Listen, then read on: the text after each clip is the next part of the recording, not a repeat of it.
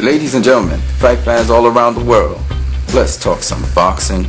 You're watching What You Need. Alright, ladies and gentlemen, I was listening to Fight Critic's questions he had with certain sanctioning bodies.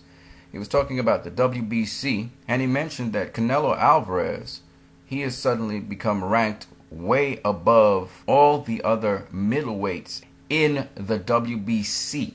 It seems as though these boxing organizations, they're very willy-nilly with respect to how they just suddenly rank certain fighters above other fighters in a given division. I have in front of you here the rankings for middleweight for the WBC. As you can see, you can go to the WBC website and check them out. The champion is Miguel Cotto. The interim champion is Gennady Golovkin. So he should be the mandatory to Miguel Cotto. But in the WBC, unless the WBC mandates that two fighters fight one another, a fighter can have what was called a voluntary defense. And Miguel Cotto had his voluntary already against Daniel Geale. However, Gennady Golovkin in this case, he stepped aside to allow Miguel Cotto to face Canelo Alvarez. Now, Canelo Alvarez has suddenly, at least in some people's minds, been ranked above all the other fighters. And the other fighters we're talking about here, he's ranked above some other title holders. The WBC silver champion in Toriano Johnson. You have the WBC international champion in Jorge Sebastian Highland from Argentina. And you have some other names here. Now, what may have eluded Fight Critic is that when these boxing bodies consider a fighter, they don't just look at them from their recent fights, whether they have fought at middleweight or not. That's why Danny Garcia is ranked number 2 in the welterweight division by the WBC. And he's only had one fight so far at welterweight. You look at the body of experience, and what's important, like I try to explain in all my videos on boxing rankings, I've done a whole series on it, you can go check out my videos, is you look at the level of opposition that this particular fighter may have had. And this is the same case for Adrian Broner. This is why he's getting a title shot. Okay? You look at the level of opposition this fighter's had, whether they have won or lost. Of course, you're looking at the plus-minus ratio as well, and that makes a big difference. So with Saul Canelo Alvarez, he has faced the best in the world. He's faced Floyd Mayweather. He's faced Erislandy Lara. He's faced Austin Trout, Shane Mosley, Alfredo Angulo, James Kirkland. These were all top 10 ranked fighters in his respective division. So you have to take the level of opposition into consideration, as well as the kind of wins he's had against them. Now, clearly, Jorge Sebastian Highland has not faced that level of opposition in his respective weight division. Neither has Toriano Johnson. Neither has Arif Magmadev. Neither has Ryota Murata. Neither has Michel Soro. I don't even know if he's faced a world champion yet. Dominic Wade has faced a former world champion, but it's just one. Curtis Stevens, he's faced Triple G, you know, and I think you did a video on it, Fight Critic, and, you know, how many world championship fights he's been in.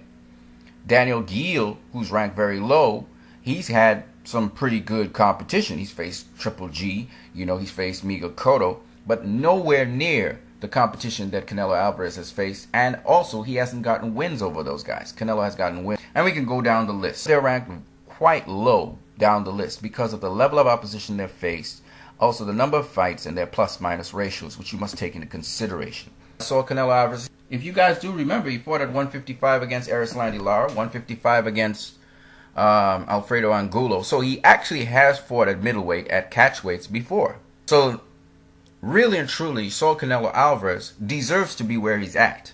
But you must understand how sanctioning bodies work. All you need to do is go into the bylaws, go through how they rank opponents, how championship fights are arranged, and what are the laws governing that. Now, concerning the WBO, again, I'm going to go into their bylaws, into their regulations, so that you can understand what's going on, so that you don't think that it's nepotism at hand. Now, with respect to Floyd Mayweather and the WBO and why he was stripped of his title, it's because it's explicit in their rules. And I'm going to show you it right here. Section 5, Defense of the Title. No WBO champion may hold titles in more than one weight division. This is their law. Okay, this is why Floyd Mayweather Jr. was stripped of the WBO title. If a WBO champion wins a WBO championship in a higher or lower division, the WBO champion shall have 10 days to determine which weight division the WBO champion will retain. The other weight division will be declared vacant. So this is not just for the WBO, this is for all titles. So if they have a WBC world title at super welterweight and they have a WBO title at welterweight, they're not allowed to do that. That's just the way how their laws work. That's why Floyd Mayweather was stripped. Now, with respect to mandatories, each WBO champion shall defend his title at intervals no greater than 9 months, counting from the date of acquisition, from the last compulsory defense, as the case may be, against the mandatory challenger as determined by the championship committee according to these regulations, unless an exception is made pursuant of these regulations. So what you have to understand is, basically, Timothy Bradley will have 12 months to face his mandatory, unless the WBO explicitly mandates it. And they go on a little bit more. They talk about the designation of the mandatory challenger. The championship committee shall for good cause designate the date at which the determination of the mandatory challenger shall be determined. So another thing you have to understand is, if the committee does not mandate a date, you know, the WBA did that with Benavidez and DeRocco at the junior welterweight level. The sanctioning body must mandate this fighter fight fighter B. So in the case of the WBA, Benavidez, he fought Jorge Paez Jr., but that wasn't his mandatory. That was his voluntary. You see what I'm saying? But they mandated that he faces mandatory before the period of time that elapses for you to face your mandatory. And this is the case with Timothy Bradley. Timothy Bradley, he has a certain amount of time to face his mandatory. The committee must mandate it. If, for instance, Saddam Ali, he says, okay, I want this fight with Timothy Bradley, and he puts it in writing, which is written somewhere here. A classified boxer, who's a mandatory, may request recognition as a mandatory challenger in writing to the WBO. So basically, if he puts in writing, if Saddam Ali puts in writing, I want to execute my right as a mandatory to face Timothy Bradley next, then in that case, he will get his shot first before Brandon Rios. But the fact that Brandon Rios versus Timothy Bradley has already been set in stone means that he hasn't written to the WBO, that is Saddam Ali or his team or Golden Boy, requesting this, which means he's willing to go through the mandatory period of time. And Timothy Bradley has how much? 12 months, 9 to 12 months, a year basically, to face his mandatory Saddam Ali. That is providing Saddam Ali maintains his position as mandatory challenger. Shout out to Fight Critic. Great video as always. You guys have a great one.